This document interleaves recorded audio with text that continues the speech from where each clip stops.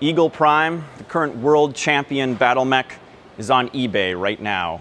Bidding starts at $1 and there's no reserve. I've got a link to the auction in the description, and if it's already sold, I'll be making another video about that shortly. So if you want to get notified when that happens, be sure to subscribe and hit the notification bell. Now, some of you are stumbling across this for the very first time. Some of you have been following MegaBots for years now. So the purpose of this video is twofold. One is to explain to people what they're bidding on and answer some questions that prospective buyers might have. Two is to explain to our millions of fans what happened. Now, I want to be clear, this is the end of MegaBots in its current form. And if you want to understand what happened, you should watch this video all the way to the end.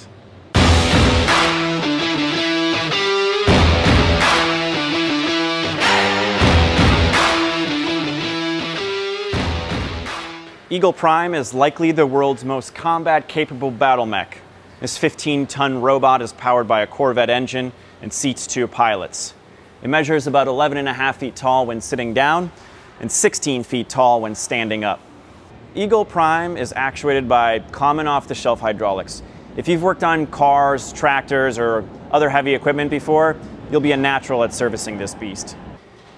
Its software runs on an open-source Java code base written by IHMC, a non-profit robotics lab in Florida. Realistically, if you have some programming or robotics shops, you'll be able to make minor tweaks, but you'll probably want to pay IHMC a little bit to consult you through the process of making bigger changes. Now, for transparency, I want to make sure you know about all the little things you'll have to deal with. Considering how complex this prototype is, they're really not too bad. First, when we built this robot, these tracks had rubber pads like most modern tanks do. Let's just say the robot ended up being a little bit heavier than we initially anticipated. After a few turns on concrete, we realized the rubber wore down way too fast, so we replaced them with these really high density plastic pads. Now, after a couple years of wear, these are also worn down and will have to be replaced soon. We'll include the CAD files, but you'll have to either machine them yourself or find a supplier to sell them to you. Second, these treads don't tend to handle soft terrain like dirt and sand that well because they dig down instead of scrubbing along the top when turning. Now, you'll be able to go forward and backward just fine over these ground types, but only expect to be able to turn over hard surfaces like concrete and asphalt. Third, Eagle Prime has a lot of hydraulic hoses and connectors, and over the course of normal operation, it'll sometimes spring a hydraulic leak every 4 to 8 hours. Now, we've always been able to fix these leaks with a normal set of wrenches and a replacement O-ring, so I'll make sure to include a bunch. So besides the tracks and the hydraulics needing some regular maintenance and mostly being limited to hard surfaces, she'll do what you need her to do. The robot comes with this shipping container full of spare parts like extra radiator fans, filters, fuses, cables, and connectors. It also comes with a whole slew of weapon attachments that can be swapped onto the robot with just a forklift in 30 minutes of time. They include a left arm claw attachment, which is a mirrored duplicate of the robot's current right arm.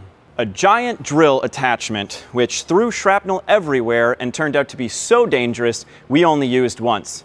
You should never use this, but you'll probably ignore that advice. A set of 500-pound steel knives. Why would you need these? I don't know. Why would you need any of this? A 6-inch double-barreled pneumatic cannon. This may or may not work because we used it as a battering ram in the fight against Japan. Speaking of repairs and modifications, the winning bidder will also receive Eagle Prime's CAD files and source code.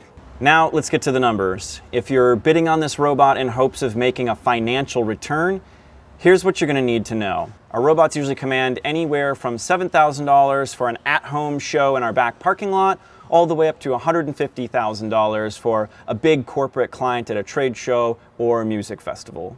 If you want to transport it domestically, costs are anywhere from $4,000 to $35,000 round trip, depending on destination. It drives onto the back of a double drop trailer and is chained down to the deck for transport. We'll include some ramps to facilitate this. So as you can see, if you have your own truck to haul it, you can probably make a living doing private events. Just make sure you budget around $2,500 in fuel, maintenance, repairs for each appearance. Things break on this robot and you'll have to change the oil every now and then.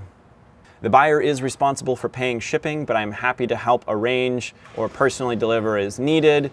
The robot will ship from Oakland, California, so for US domestic West Coast buyers, anticipate maybe $4,000 for shipping costs, and for East Coast buyers, maybe $17,000.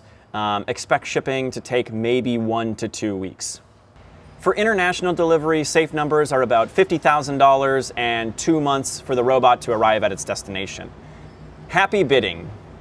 Again, when the robot sells, I'll be making a video about who it's being sold to and what it'll be used for.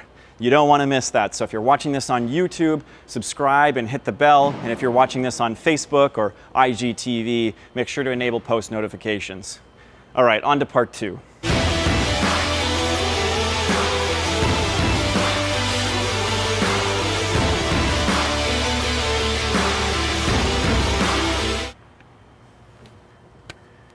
Okay, we're out of money again. I have not been able to make this profitable.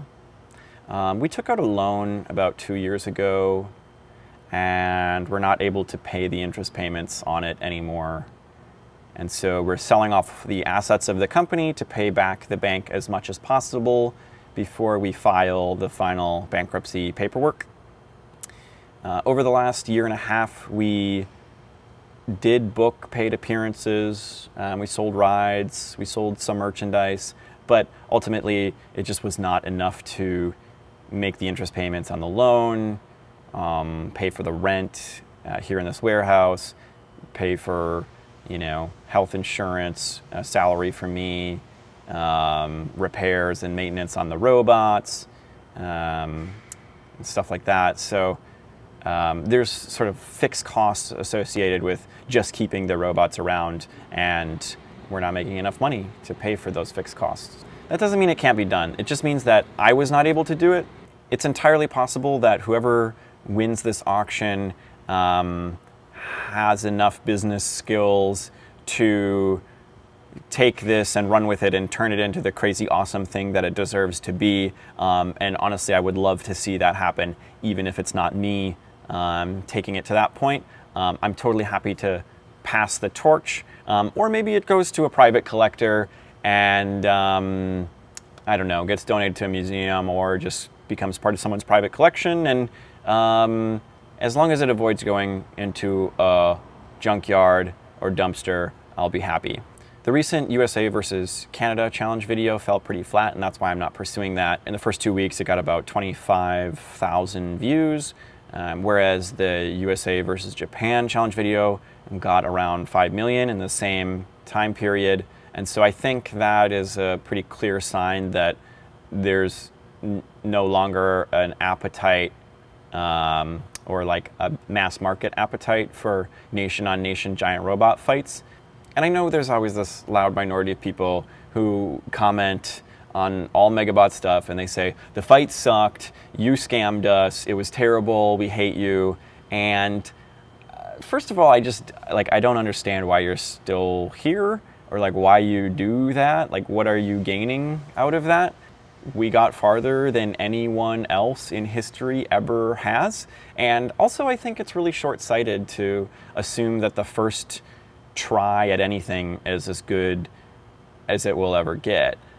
Think about how many rockets SpaceX blew up before they could land them reliably, and now they're this icon of the achievement of human ingenuity. But at first they wasted a bunch of money and blew up a bunch of rockets. So imagine if they had listened to the haters. The reality is, when a reporter sticks a microphone in your face, you're speaking to a large audience and they ask, what's this fight going to be like? You don't really have the option of saying, well, don't get your hopes up too much. It's the first time we're doing this. We don't really know what it's going to look like. So just keep your expectations low. You kind of have one chance to hype it up and build the audience.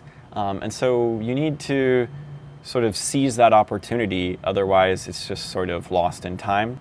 So I think we did the right thing with that, even though we didn't actually know what it would look like. And I know a lot of you have ideas about what could be better, and you know, believe me, I also have a lot of things I would have done differently if I could do it all over again. I encourage you to pursue those ideas. Don't let me letting this go be the thing that stops you from pursuing the change you want to see in the world. I really do think somebody's going to figure out this giant robots as live entertainment thing. The concept clearly excites people, but I don't know if it will be more of a traveling circus thing or a WWE thing, or if it will be the true, technological combat sport. All I know is the first iteration we attempted didn't really catch. But I do think there's a lot of potential in this concept. Iron Glory, our older robots in Japan right now. It's on tour until about March 2020. It may get sold to somebody in Japan, but I'll deal with that later as I'm not paying to store it anywhere, so it's not a thing that I have to address right away. I do want to answer a few questions that I get asked all the time because this might be my last chance to do so. The first question is, why don't you take the robot to Burning Man? The robot doesn't turn that well in dirt and sand, but other than that, I would be open to that kind of opportunity as long as we got paid to do it. It wasn't something I was actively pursuing because I don't think subsisting off of art grants is a way to build a long-term scalable business. I was more focused on the revenue streams that I think might be able to scale a little bit better. But yeah, it would cost a little bit of money to bring it out there and bring it back and repair it and clean it and all that kind of stuff, and we just didn't get the opportunity to do so. So that's why we didn't do it. Second question is, does the military want this, or could you sell this to the military? I know this is a big buzzkill, but I don't think there's anybody at the military who's like, yo, so tanks, but really top heavy and wobbly, and also slower and less reliable and easier to hit with an RPG. It's going to be dope. A tank is going to beat these robots 10 times out of 10. These are not built to actually be effective tools of destruction. They're built to be really, really entertaining and super fun to pilot and super awesome to look at. And I think we've achieved that, but they're really not as destructive as a tank. Not even close. That said, I do think that there could be technologies that would be developed in a giant robot sports league that could be reapplied to other industries like defense and material handling and mining and oil and gas and construction. I just don't think that the actual MegaBots platforms are anywhere close to being useful for those applications right now. The third question is, why don't you put the robot in a movie? So if I was going to make a movie about giant robots, say a Transformers movie, I would not make it a giant commercial for someone else's company and their giant robot. I would want to make sure that I own the intellectual property and the image rights of whatever characters I create in my movie's universe so that I can sell the toys and the merchandise and all that kind of stuff. So those were by far the 3 most common questions I got over the last 5 years of my life, and I'm so glad I was able to make a video online that I can just point people to now and get it off my chest. So, what's next? Let's all pop some popcorn and see what happens with this auction. Again, enable notifications, otherwise you may not see the video I make of whoever is buying this and the transfer of this robot.